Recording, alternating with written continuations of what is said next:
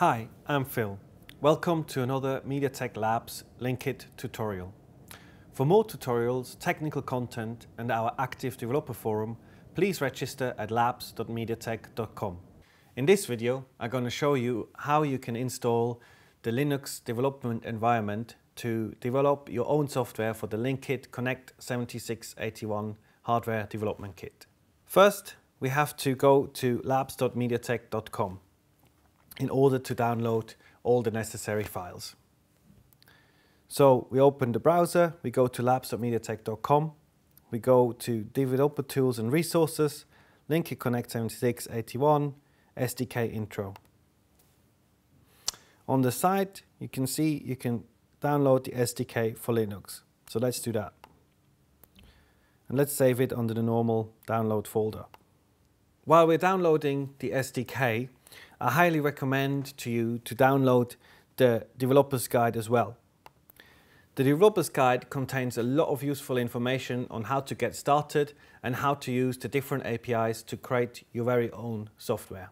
Now the download has completed, let's go to our Downloads folder to see the SDK. There it is, we have downloaded the zip file. So there are only a few simple steps we have to follow now to install the SDK completely on our Linux machine. So first we open the zip file and then we have to extract the content to our home folder. So let's go to the home and grab the LinkIt Connect SDK and put it in our home folder. Next thing is to extract some more tools in the toolchain. For that, we open our SDK folder and the toolchain folder. In here, we will find the Andes toolchain. So let's double click that. Once it is extracted, I highly recommend to extract it into the home folder under a folder called Andes Tools.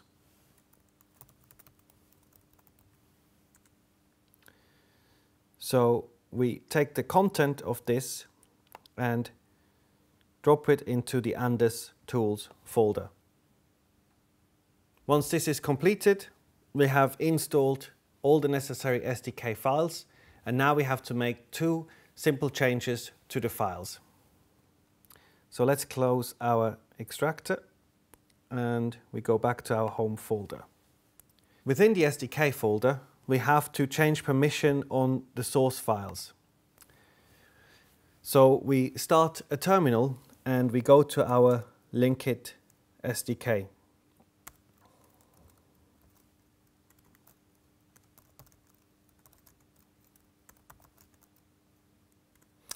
We then go into the SRC folder, and now we have to change permission on all the script files in order to be able to compile our own software later on. We do that by calling chmod 755 and then on all the script files, so star.sh. We hit enter and all the modifications are done. Next thing we need to do is to double check if the path in a compiler file is set correctly.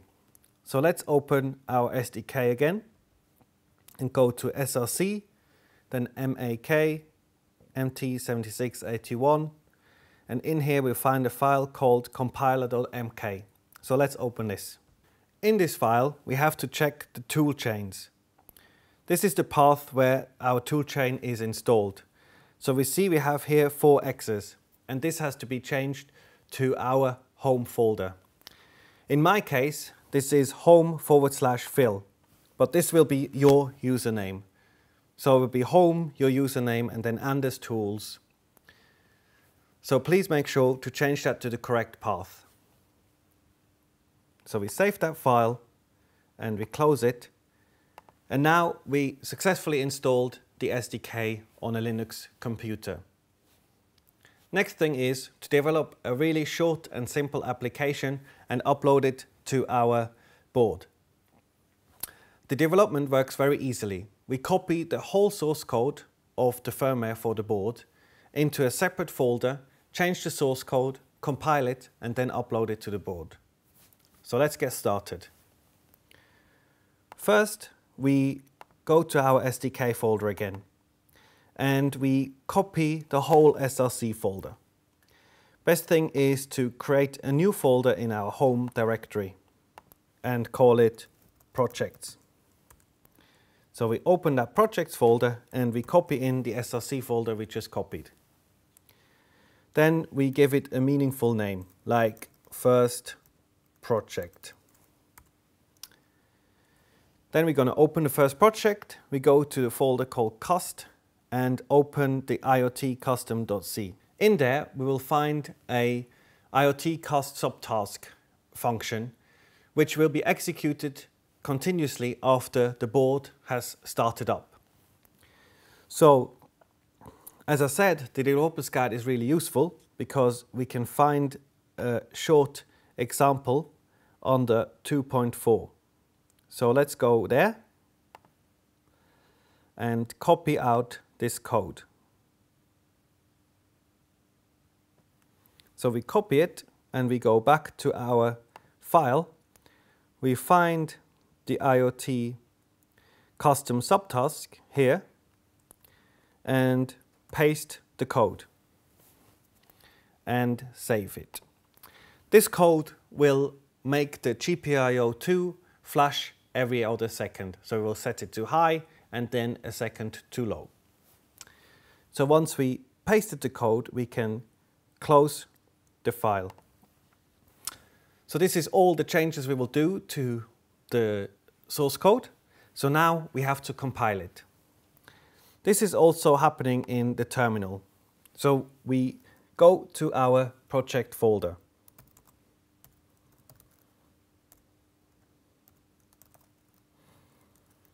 So we go to projects and then our first project. And the only thing we need to do to compile it is to call make clean to clean the project and then make again to compile it. So make clean and then make. We hit enter and immediately the whole source code will be compiled and a new firmware will be created.